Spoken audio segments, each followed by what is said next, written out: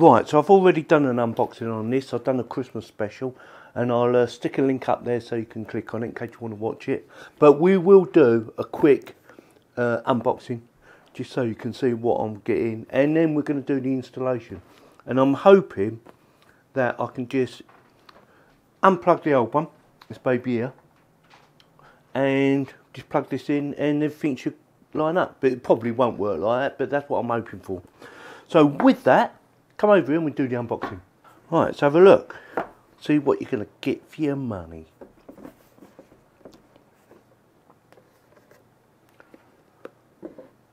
Nicely packed by Elgato. Stream Deck, this will be your basic information. Download and install the Stream Deck app software, which we've already got installed. So like I said, it'd be interesting to see if it will just plug straight in. I don't need to learn how to configure it because I know how to do it and it's really easy. But I've been waiting to do this for quite a while. So that's the main body under there. Should be some leads here somewhere. There you go. We will need that. I will change the leads. And I don't know. Oh, important safety instructions. I won't be reading that. I know they're important, but I'm not going to read it. Okay, and I don't think there's anything else in there. So some information on the back. It says it's for Mac and Windows. We only use Windows here, so I'll leave them out for now. Put this out of the way. Let's have a look at the baby. This was a Christmas present for my wife. So I've done a Christmas special on unboxing. Yeah, it looks really cool. It's magnetic apparently. Oh, there you go. You can feel it. You can feel the magnet inside. Yeah. Pretty good. So, Elgato symbol there. It's owned by Corsair, I believe, now. Yeah, it looks really good. Right, with that, we're going to do the installation. Alright, we'll have a quick look around. Oh, don't break it, don't break it. So like I say, it's magnetic, so it just comes apart. Cable management there, so that's really good. Good idea. Got the model number on the back, made in Taiwan. Lovely feel with them buttons. I do like them buttons. Feel really nice. Excellent quality. Just hope she works. And that's it. Like, do the unboxing now. Right, I think the best way to do it is to turn it all off. So that's what I'm going to do right now. I'm going to shut the baby down. Probably don't need to do this, but I'm just going to do it as a precaution.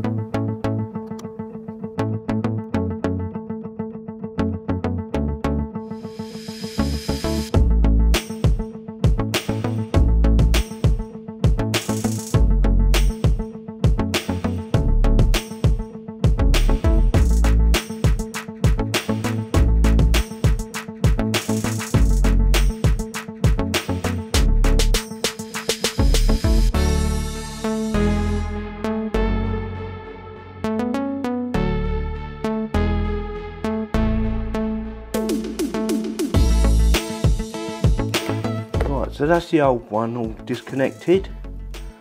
And I'm going to quickly pull it away until it's back in its box.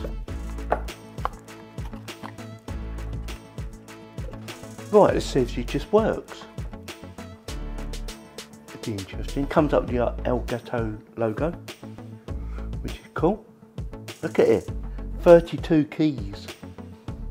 Oh, it's asked me to copy the profile across. Copy, yes, copy the profile. Ah, brilliant, it worked. So all you have to do, so all I had to do, it comes up with a suggestion, would you like to copy the profile across? I said yes. It's done. So all I've got to do now is move it all about and set it up to suit me. That's really cool. So we have the clock, my Streamlabs OBS is in here, and all my bits are there. So I have a couple of layers, so what I can do is set everything for my live streaming now. I can set everything to one layer rather than have them on all different layers. So like I say, so for instance, this is my main page. So this would be my main page, and this would be for my live streaming page. And obviously you can do layers on layers on layers on layers. come closer, we will have a little mess about. See that? You really need to see the screen more than you need to see the actual device itself. So everything should be down here. There. So that's how it's all set up. So when I click on this takes me all into my live stuff. But what I want to do now is move all that out, and I will put that on the next page back. So lay it all out here. So all my live stuff I'm going to move right down to the bottom.